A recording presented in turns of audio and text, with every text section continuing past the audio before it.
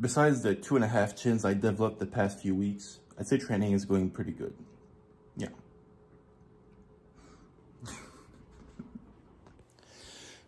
So in the next few upcoming weeks, the bulk is now over.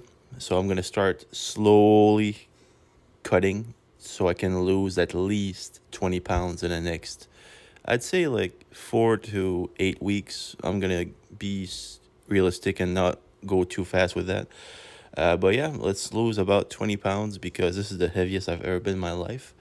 And I do need to lose a tad bit of weight to make sure I have a better body composition in the next upcoming months, because I don't really enjoy my body composition that much lately, especially around my face. My face got a lot chubbier, as you could see at the beginning of the video. But I feel like it's part of the process, you know, and I'm not worried because I'm just so confident in my abilities to lose or gain weight. I know this is just temporary, so why not have fun with it and joke around. All right, let's see what's going on. Let's see.